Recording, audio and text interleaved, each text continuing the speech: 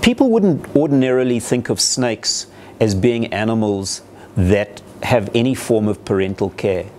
But recent research is showing that that is actually not the case. There are many species of snakes that have now been shown to have at least maternal care, where the mother remains in close contact with the young for a couple of weeks after they're born, or remains with the clutch of eggs until at least the time of hatching.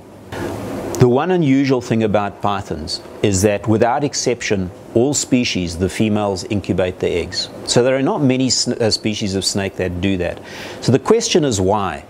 And it seems that in the case of pythons, the eggs are a lot more temperature sensitive than we see in other snakes. So for example, in pythons, if the eggs are incubated at a temperature that drops below 28 degrees centigrade for any length of time, we get deformities in the hatchlings. So I'm not sure what sets that limitation, but it probably explains why all pythons have this maternal care of their eggs.